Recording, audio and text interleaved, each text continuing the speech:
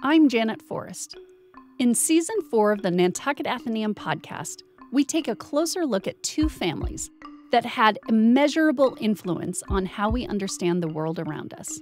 But to tell their story, we have to go way back to a time when the question, "What time is it?"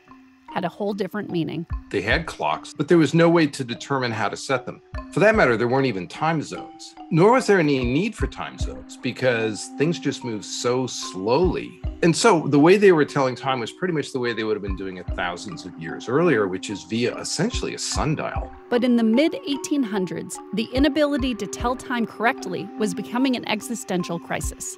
For navigation, even at this time, with the best instruments they had available, measuring longitude was not precise. It could be off by a mile or more. for national security, During that same time period, we didn't have very good charts of even our own harbors, whereas everybody knew that the British and the French, and to some extent the Spanish, had maps and charts that were actually better than ours. and for our growing railroad system. And in the early 1840s, there had been some absolutely horrific head-on collisions, and the public had just had enough. Our young democracy needed solutions, but there were mixed feelings on how to find them.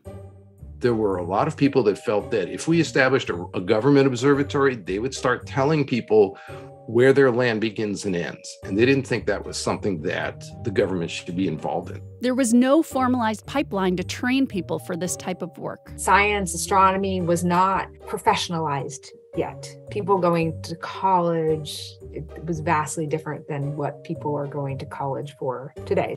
The moment was ripe for innovation, and it would be a stealthily run government agency called the Coast Survey and its complicated but brilliant superintendent, Alexander Dallas Bash, that would create a network of scientists and lead America into the modern age. Bash and the Coast Survey would also bring together two men who would be at the epicenter of that change. Coincidentally, both named William. William Cranch Bond. He was a clockmaker. He was born in the 1790s, and he turned out to be what we would probably call these days a mathematical and a mechanical genius. William Mitchell, he kind of was a jack of all trades, master of all. I mean, he had 12 mouths to feed. They had 10 children.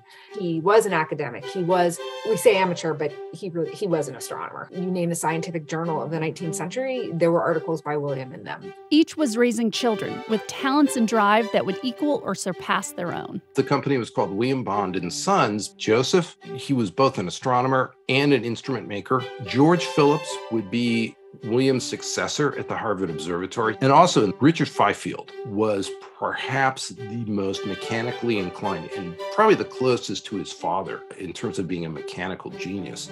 He would always say, though, probably his first love was teaching, which is then what he did with his children and with Mariah. You know, Mariah rated her first chronometer for a ship's captain when she was 14. Henry would go on to work for the Coast Survey. He would teach at MIT. He would also be one of the founders of the National Geographic Society. The relationship between the Bonds and the Mitchells and their shared love of science and education would last generations. But both families would need to confront the expectations and the standards of their time. Alexander Bash, he said to William, I want to hire Mariah. And William said, absolutely no, because if you do, you'll lose your job. And then they said, of course, everyone marveled at the simplicity of his clothing. People thought the Mitchells were crazy when they would observe eclipses. The idea of funding what we might call science was sort of controversial. It's like, what does this have to do with what we really need to get done? Despite the critics, the work of the Bonds and the Mitchells would thrust them into the spotlight. Mariah was known throughout the world. I mean, her comet discovery obviously launched her onto a worldwide stage, but people were coming to the Atheneum, coming to Nantucket and wanting to meet the lady astronomer. But fame would also have its costs. The head of the Coast Survey, Bache, was gripping. He was livid. I control all publicity. Everything goes through me. I'm making sure that everything I do serves a political purpose, and you guys are grabbing the headlines. And in this era, long before women's suffrage and the modern feminist movement, it would be two women who would be the stewards of their families' legacies. One through academia. You know, when they offered her that position at Vassar, she didn't accept it right away. One, she didn't really understand that they were offering it to her. And it was William who actually said to her, Mariah, they're actually asking you to come and teach. And she's like, oh, I can't do that. I don't have a college degree. But then she did, and she became this legacy that laid out after her for so many generations. And one through tragedy. Richard would change his will. And in that, he directs that Sarah would inherit his share of the business and be designated the sole executrix. So he could have picked any one of the people that surrounded them, but he decided, no, Sarah is the one who's going to get the business. It was a brief time when the door of opportunity was thrown open to women in science.